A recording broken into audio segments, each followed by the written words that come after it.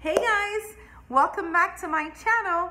So okay, today I wanted to do another keto video for you guys because it's been a while since I've done a video in regards to keto and discussing a little bit more about it, especially for those who are beginners on keto.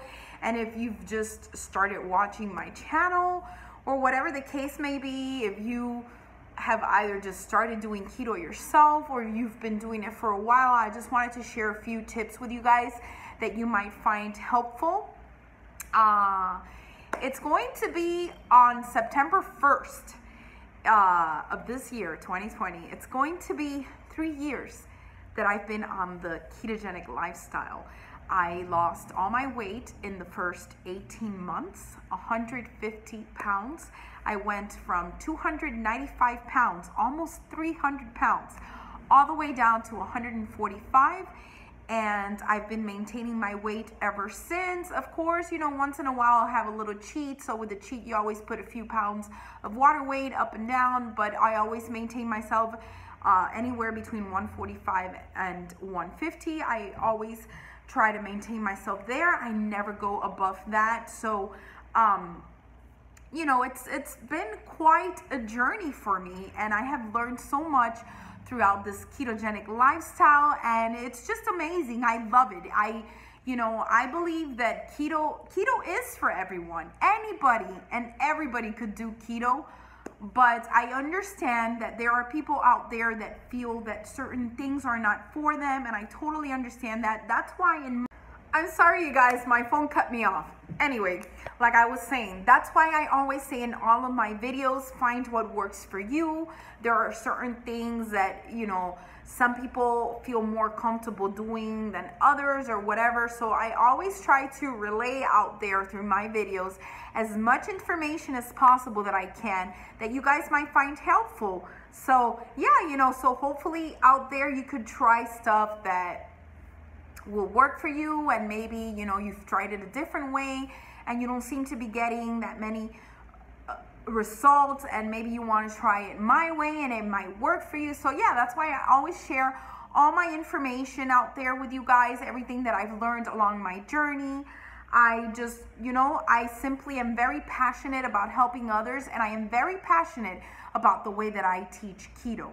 I know a lot of people out there get offended when I say that, you know, dirty keto is not true keto, or, you know, eating processed foods is not good for you. That's not truly the way to do keto. You know, I'm sorry if some disagree with that statement, but it's what I believe, and I'm very passionate about it. And I'm here for health reasons, you know, because it's not only about losing the weight, it's about being healthy. And I truly believe that when you do keto in its most wholesome form, which is eating real foods, real wholesome foods, I believe that that's how you're going to get the best results out of this ketogenic lifestyle. And you're going to reap amazing results. And yes, you know, I'm not saying that there are not times that I might have something that's processed or whatever, you know, on my keto journey, especially if you're like on the go and you're always like in a rush or whatever, and you just got to grab something really fast or make something that's, you know, that's fast and available at the moment, then yes, you know, sometimes, yes, it's okay. But I don't believe that if you are doing the ketogenic lifestyle, that that's something that should be a part of your regular, normal, everyday diet. You know, for example, this is something that I bring up a lot because it's very important to stress this out for you guys. And I was recently having a talk with my friend Angel about this. My friend Angel, her channel name is Keep It Keto. She's the one that guided me, taught me throughout my entire weight loss journey, and thanks to her teachings, I have been very successful on the ketogenic diet. But we were having a discussion the other day about fast food. Okay, now you guys, a lot of fast food restaurants out there, especially McDonald's, that is not real meat that you guys are eating. That is processed, God knows what, okay? It has tons of processed stuff. Yeah, there are other restaurants like out there that do make burgers, and they are a fast food chain restaurant that makes burgers. I'm talking about the beef. I'm not talking about the other stuff they put on it. but the beef is 100% beef. Or for example, bacon is real bacon in these fast food restaurants. But when you go to a fast food restaurant and you buy yourself a burger and you ask for it without the bun or whatever, if you put American cheese, first of all, American cheese is processed, is very bad for you. Once in a while, I believe it's okay to have it. But when you're having that often, every single day on your ketogenic lifestyle, you guys, that's gonna cause a lot of health problems. Yes, you're gonna lose the weight. You're not gonna lose much body fat though. There is a difference between losing weight and losing body fat. You're not gonna lose much body fat because you're still consuming these crazy amounts of processed foods and foods that have these oils in them and grease in them that is not good for you. You know, when you're doing the ketogenic diet, you need to stick to healthy oils like, you know, butter, coconut oil, olive oil, avocado oil, stuff like that. But when you go to a fast food restaurant, you're not getting the best food out there, you know? And for example, like I was saying, the American cheese that they put on those burgers, even if the beef is 100% real beef and it's not processed, the American cheese is. Another thing that I don't know if you guys knew, but those little packets of mayonnaise are processed. How do you think they preserve it? How do you think they keep it from not spoiling? And they'll keep it there for months until people open up the packet and use it on their burger. All that crap is processed. You know, if you want real mayo, get your jar of mayo, buy yourself your bunless burger, make sure it's 100% beef, and put your own mayo on it, or put your own cheese from home on it. But you know, like, that is something that I believe that it's very unhealthy, you guys. And in the long run, you know, it's like I said, yes, you're gonna lose weight, but it's gonna do awful things for your health. You know, it's gonna give you, first of all, do you guys know that processed foods are linked to high blood pressure? You know, and not to mention like the cholesterol and stuff like that, because even though you think you're keeping it keto, it's still dirty keto, you know, and it's not doing much for your health because people in these fast food restaurants are cooking your food with unhealthy oils. So, you know, you're putting that in your body, in your system. And even though it's keto because it doesn't have the bun, you know, or it's keto because it doesn't have like the tomato or whatever, but you are using ingredients on it that is full of awful fats, you know, unhealthy fats for you, and tons of processed things in it, you guys. So, you know, it's like I said, yes, once in a while you're on the run, whatever, you know, or you're traveling and you need to stop somewhere and you're starving, and go right ahead, stop at a fast food restaurant and grab something really fast, remove the bun, and there you go.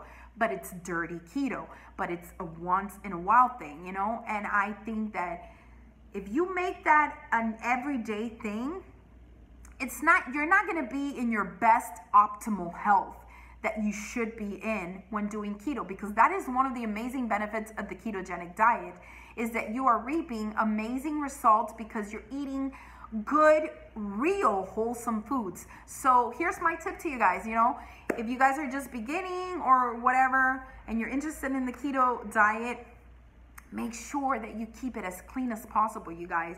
Eat real meats, leafy green veggies. Yes, you could have cheese, but try to eat cheeses that are not processed. You know, buy your own condiments, like, you know, your mayonnaise or whatever, and make sure that it's not those little packets that they sell in the fast food restaurants, because it has tons of processed crap in it. And I don't think you want to put that in your body, you know, if you're trying to get healthy. It's like I say, you know, most people enter these diets or lifestyle changes just to lose the weight, but most of them don't really care about their health or the health benefits that comes with eating healthier, you know, especially the keto diet.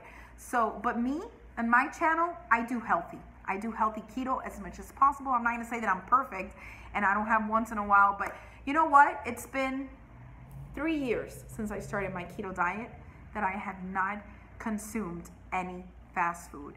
At the beginning, when I first started keto and I was trying to get familiarized with the diet and everything, I would have like maybe a grilled chicken salad from McDonald's, or I would buy like the burger and remove the bun and just have the bunless burger. But that was at the beginning of my journey.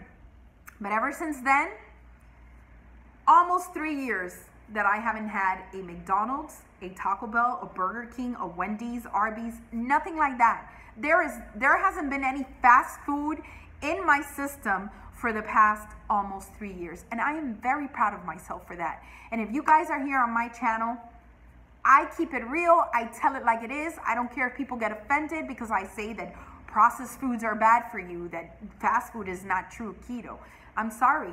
That is what I believe, what I stand for.